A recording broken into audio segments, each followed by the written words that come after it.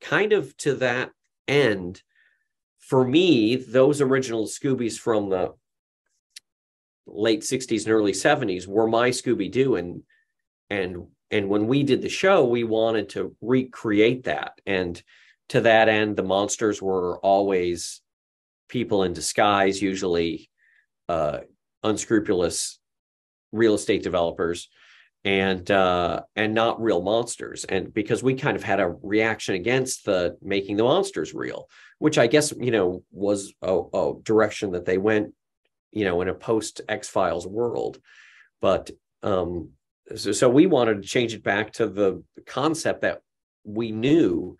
But then there was a whole nother generation who had grown up on those movies and liked the real monsters. And so they hate us. They hate us whenever we try to, make the monsters retcon it so that they're always people in masks. So I was a producer on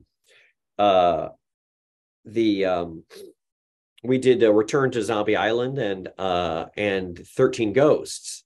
And some people really reacted negatively to those because they'd grown up with the original.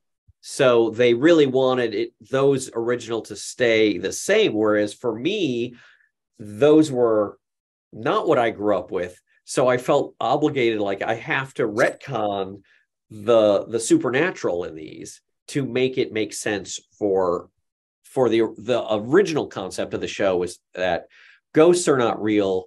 You can face your problems and using logic and deduction, I was one of the people who were a bit negative on Return to Zombie Island, because Zombie Island was my gem.